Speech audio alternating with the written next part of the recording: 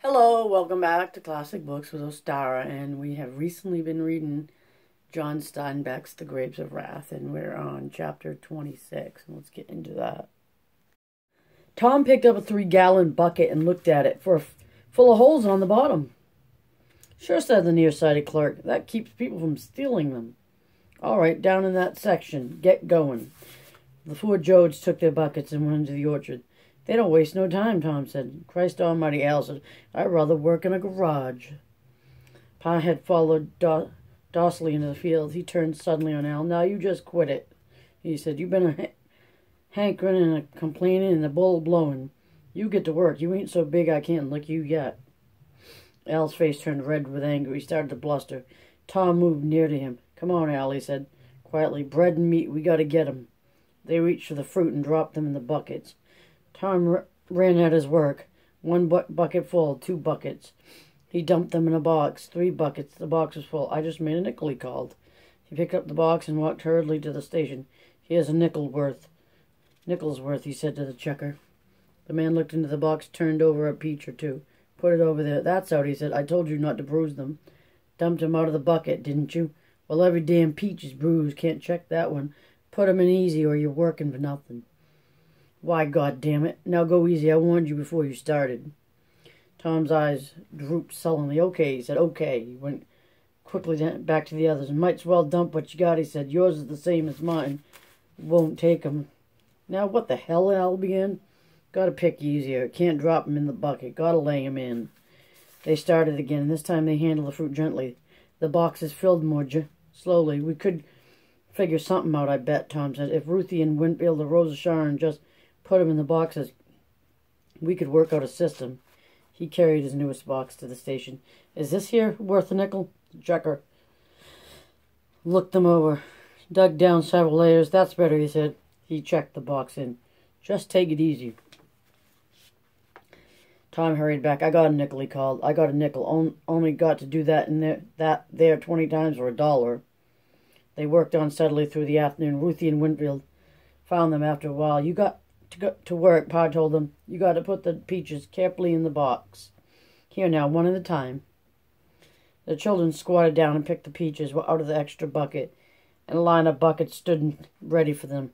Tom carried the full boxes to the station. That's 7, he said. That's 8. 40 cents we got. Got a nice piece of meat for 40 cents. The afternoon passed. Ruthie tried to go away. I'm tired, she whined. I gotta rest. You gotta stay right where you're at, said Pa. Uncle John picked slowly. He picked 1 bucket to 2 of Tom's. His pace didn't change. In mid-afternoon, Ma came trudging out. I would have just come before, but Rosa Sharon faded, she said. Just fainted away. You been eating peaches, she said to the children. Well, they blast you out. Ma Stubby's body moved quickly. She abandoned her bucket quickly and picked it into her apron. When the sun went down, they had picked 20 boxes. Tom set the 20th box down. $1, he said. How long do we work? Work till dark, long as you can see.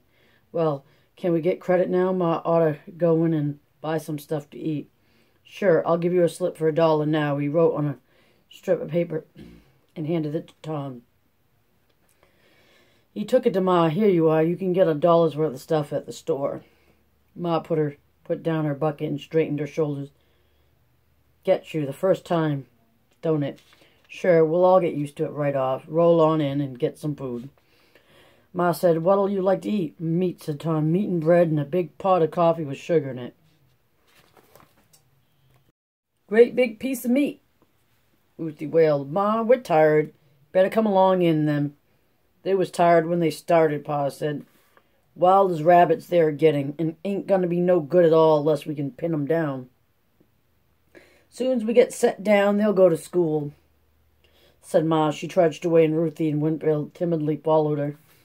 We go to work every day, Winfield asked. Ma stopped and waited. She took his hand and waited along, holding it. Ain't work, she said. Be good for you. And you're helping us. If we all work, pretty soon we'll live in a nice house. We all got to help. But I got so tired. I know, I got tired too. Everybody gets wore out. Got to think about stuff. Think about when you'll go to school. I don't want to go to no school. Ruthie don't neither.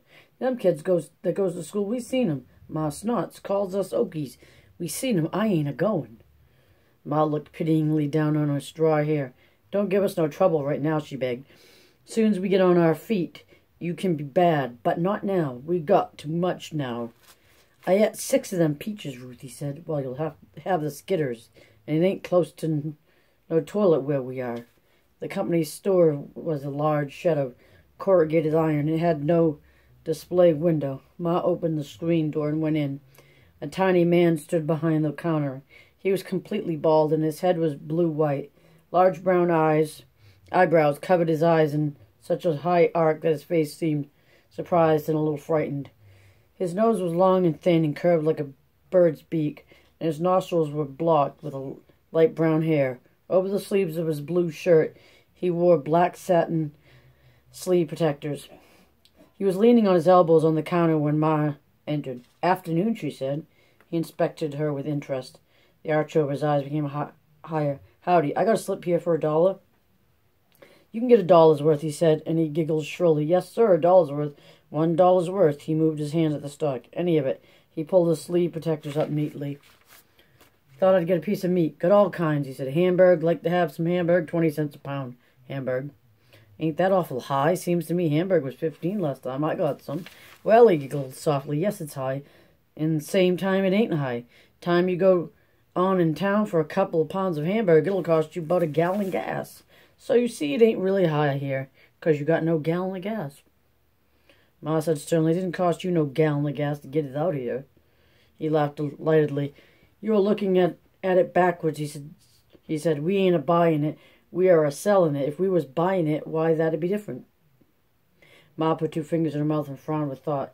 It looks all full of fat and gristle. I ain't guaranteeing she won't cook down, the storekeeper said. I ain't guaranteeing I'd eat her myself. But there's a lot of stuff I wouldn't do.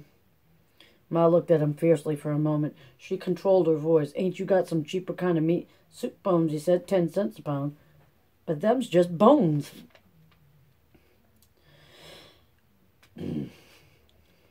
Them's just bones, he said. Make nice soup, just bones. Got any boiling beef? Oh, yeah, sure. That's 2 bits a pound. Maybe I can get no meat. Can't get no meat, Ma said. But they want meat. They said they wanted meat. Everybody wants meat. Needs meat. That hamburger's pretty nice stuff. Use the grease that comes out of her for gravy. Pretty nice. No waste. Don't throw no bone away. How much is side meat? Well, now you're getting into fancy stuff. Christmas stuff. Thanksgiving stuff. 35 cents a pound. I could sell you turkey cheaper if I had some turkey. And Ma sighed, give me 2 pounds of hamburger. Yes, ma'am. He scooped the pale meat on a piece of wax paper. And what else? Well, some bread. Right here. Fine, big loaf. 15 cents.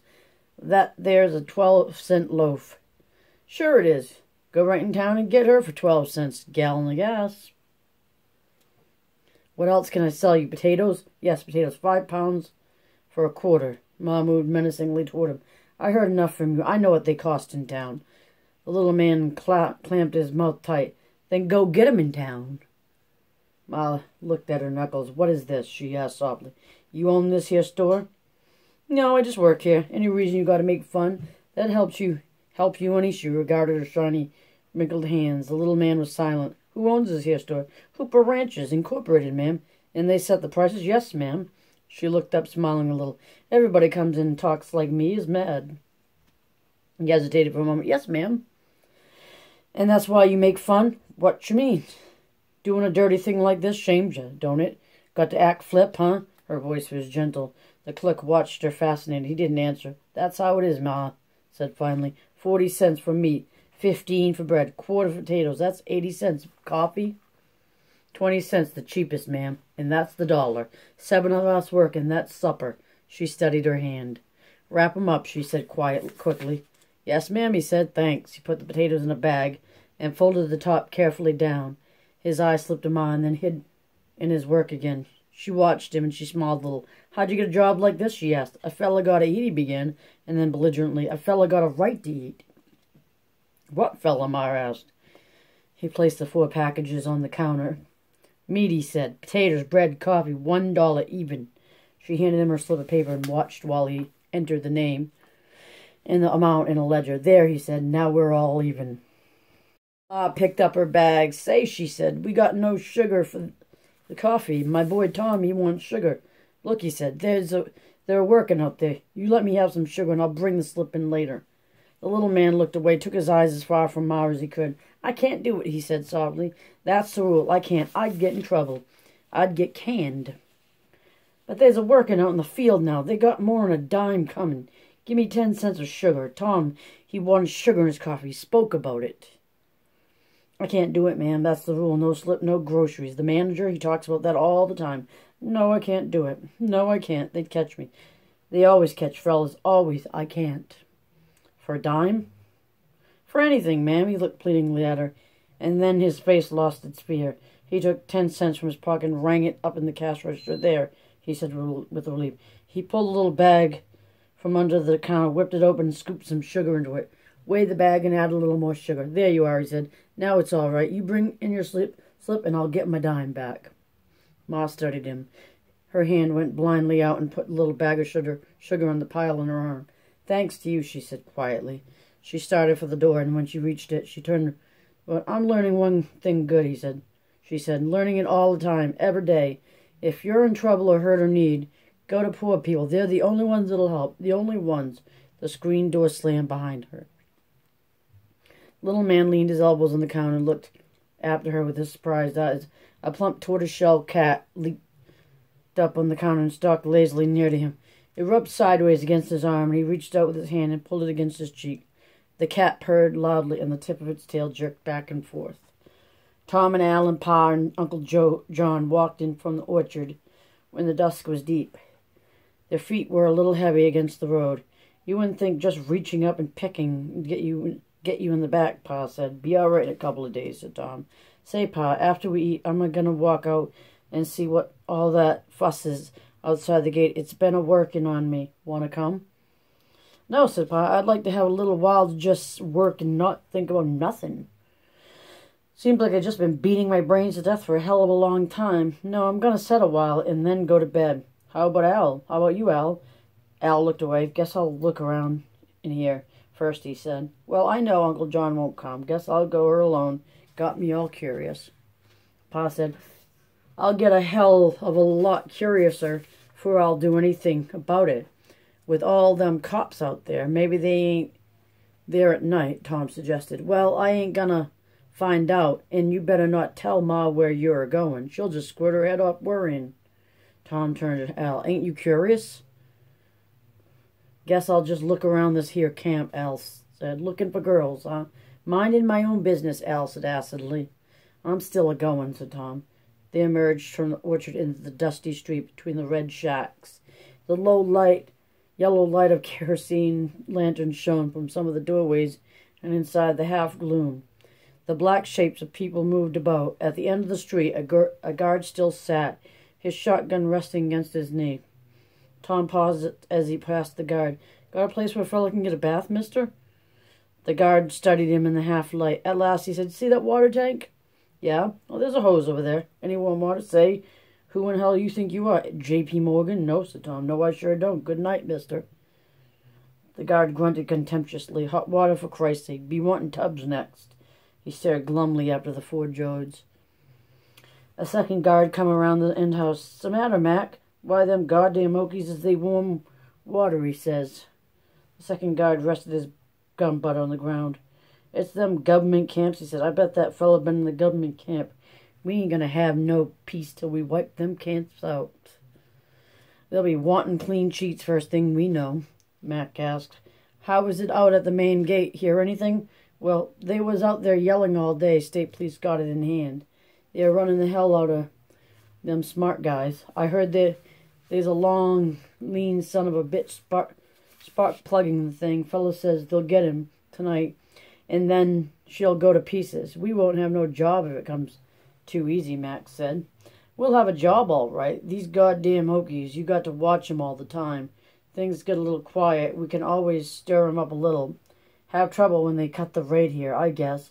We sure will. No, you needn't worry about us having work. Not while Hooper's snubbing closed. The fire roared in the Joad house. Hamburger patties splashed and hissed in the grease, and the potatoes bubbled. The house was full of smoke, and the yellow lantern light threw heavy, black shadows on the walls. Ma worked quickly about the fire, while Rosa Sharon sat on a box resting her heavy abdomen on her knees. "Feeling better now?" Ma asked. "Smells of cooking gets me." "I'm hungry, too. Go set in the door," Ma said. "I got to have that box to break up anyways." The men trooped in. "Meat, by God," said Tom, "and coffee. I smell her. Jesus, I'm hungry. Ate a lot of peaches, but they didn't do no good." "Where can we wash, Ma?" "Go down to the water tank. Wash down there. I just sent Ruthie and Winfield to wash." The men went out again. "Go on now, Rosa Sharon," Ma ordered. "Either you set in the door or else in the bed. I got to break that box up." The girl helped herself up with her hands. She moved heavily to one of the mattresses and sat down on it. Ruthie and Winfield came in quietly, trying by silence and by keeping close to the wall to remain obscure. Ma looked over at them. "I got a feeling you little fellas is lucky they ain't much light," she said. She pounced at Winfield and felt his hair. "Well, you got wet anyway, but I bet you ain't clean." "There wasn't no soap," Winfield complained. "No, that's right. I couldn't buy no soap. Not today. Maybe we can get soap tomorrow." She went back to the stove, laid out the plates, and began to serve the supper. 2 patties apiece and a big potato. She placed 3 slices of bread on each plate. When the meat was all out of the frying pan, she poured a little of the grease on each plate. The men came in again, their faces dripping and their hair shining with water. "Leave me at her," Tom cried. They took the plates. They ate silently, wolfishly, and wiped up the grease with the bread. The children retired into the corner of the room, put their plates on the floor, and knelt in front of the food like little animals. Tom swallowed the last of his bread. "Got any more, Ma?" "No," she said. "That's all. You made $1, and that's $1's worth." "That? They charge extra out here. We got to go in town when we can." "I ain't full," said Tom. "Well, tomorrow you'll get in a full day. Tomorrow night we'll have plenty." Al wiped his mouth on his sleeve. "Guess I'll take a look around," he said. "Wait, I'll go with you." Tom followed him outside, and in the darkness, Tom went close to his brother. "Sure you don't want to come with me?" "No, I'm gonna look around like I said." "Okay," said Tom. He turned away and strolled down the street. The smoke from the houses hung low to the ground, and the lanterns threw their pictures of doorways and windows into the street. On the doorsteps, people sat and looked out into the darkness. Tom could see their heads turn as their eyes followed him down the street. At the street end, the dirt road continued across a stubble field. The black lumps of haycocks were visible in the starlight. A thin blade of moon was low in the sky toward the west, and the long cloud of the Milky Way trailed clearly overhead. Tom's feet sounded softly on the dusty road, a dark patch against the yellow stubble. He put his hands in his pockets and trudged along toward the main gate. An embankment came close to the road. Tom could hear the whisper of water against the grasses in the irrigation ditch. He climbed up the bank and looked down on the dark water and saw the stretched reflections of the stairs. The state road was ahead. Car lights swooping past showed where it was. Tom set out again toward it. He could see the high wire gate in the starlight. A figure stirred beside the road. A voice said, "Hello, who is it?" Tom stopped and stood still. "Who are you?" A man stood up and walked near. Tom could see the gun in his hand. Then a flashlight played on his face. "Where you think you're going?" "Well, I thought I'd take a walk. Any law against it?" "You better walk some other way," Tom asked. "Can't I even get out of here?" "Not tonight you can't. Want to walk back, or shall I whistle some help and take you?" "Hell," said Tom. "It ain't nothing to me.